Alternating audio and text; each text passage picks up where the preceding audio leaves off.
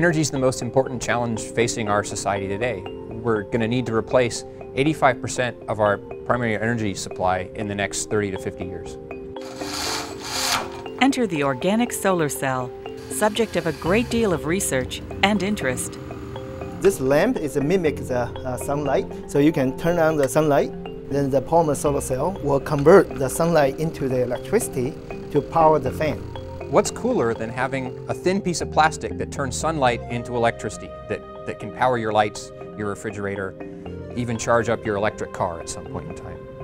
Flexible solar cells made from organic plastics are lighter weight than the silicon solar cells we use now. And they're potentially less expensive to make and install, but they don't work quite as well, yet. Researchers at the University of Washington are looking at ways to make those thin films more efficient in converting light to electricity. The structural elements they're studying are on a nanoscale level, about 10,000 times smaller than a human hair. It's how those features are aligned, how they're ordered, that controls the performance of these cells. While chemistry department researchers determine how charges are transported, the materials science and engineering department looks at ways to design and manufacture a usable and cost-effective product.